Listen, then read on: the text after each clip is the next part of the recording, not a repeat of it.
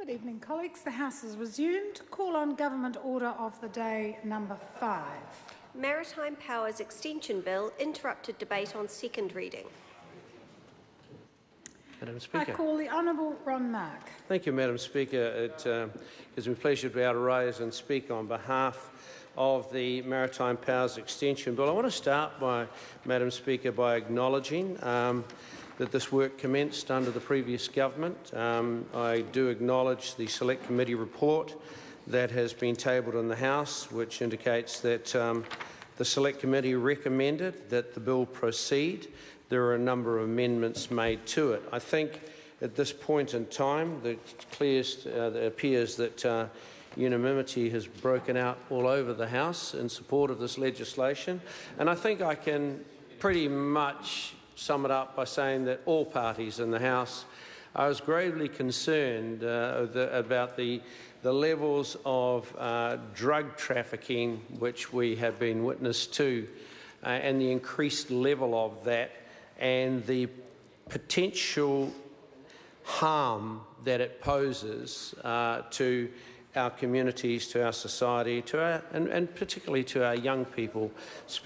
I don't think, Madam Speaker, that there's an MP in the House that doesn't worry about the well-being of young people and not so young people who wish to indulge in some of these activities. But the fact of the matter is that trafficking drugs into New Zealand across our borders is a problem, and there has existed an issue around our ability to effectively interdict. Now, this problem was first looked at by the previous government, and I know this current government looked at that work. Meka Whaitiri, the Minister for Customs, had looked at that work and decided that it was appropriate to progress this legislation. The legislation effectively amends the Customs and Excise Act of 2018, the Misuse of Drugs Act 2075, to incorporate New Zealand's rights and obligations under Article 108 of the United Nations Convention on the Law of the Sea, that's UNCLOS, and Article 17 of the United Nations Convention against illicit traffic in narcotics, drugs and psychotropic substances. Madam Speaker, it is well known, and I think for the previous speakers, including the Minister, has highlighted the issues that we face when we know that there is a vessel moving into our waters or towards our waters, or we suspect strongly, and we have intelligence to suggest that their intention is not good, that their intention is to, by some means or another. And we've had examples put before the House of the use of motherships, where ships sit outside your territorial waters and they liaise with or RV with smaller vessels, which then come and pick up their illicit cargo and make their way into shore to connect with those elements who would supply our city streets and do the harm they do. Unfortunately, international law does not currently, our laws do not allow us to deploy the assets and the resources that the Defence Force has to conduct these operations, and this legislation corrects that. I just remind the House that the Defence Force has a large number of resources that it's able to make available to customs operations of this sort, whether it's the P3, soon to be the P8, aircraft, whether it's naval vessels, whether it's offshore patrol vessels, whether it's the use of policing elements or special force elements to actually assist the Navy, assist customs with those boarding operations. What is fundamental and key to the success of those operations is that we as a nation act legally.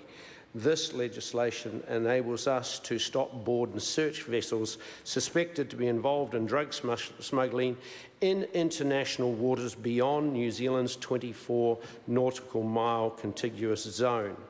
Madam Speaker, all I will say is that from New Zealand First perspective, we have long been very firm and clear about our view of this sort of activity. We have seen many examples, and I'm holding one such newspaper report here going back to November 2017, $20 million cocaine bust in Tauranga, We have, interestingly, we have assisted Fijian authorities most recently on Wassa Wassa too with interdicting a supply of cocaine that was destined for Fijian streets and assisting Fijian authorities. It's good to be able to do that. We've also, through the Maritime operations as part of the coalition element deployed, operating in counter-terrorist operations aimed at stopping drug trafficking, which actually finances terrorist operations, stopping interdicting gun running, which equips terrorist operations. Our Navy has, in conjunction with our coalition partners, has been extraordinarily successful in the past, during the last term of government, in these operations. It is timely and appropriate that we as a nation give ourselves the powers to interdict these operations off of our own shores. And on that note, Madam Speaker, I'd simply say that New Zealand First wholeheartedly supports the passage of this bill. Madam Speaker. I call the Honourable Tim McIndoe. Kia ora, Madam Speaker. It isn't often that I find myself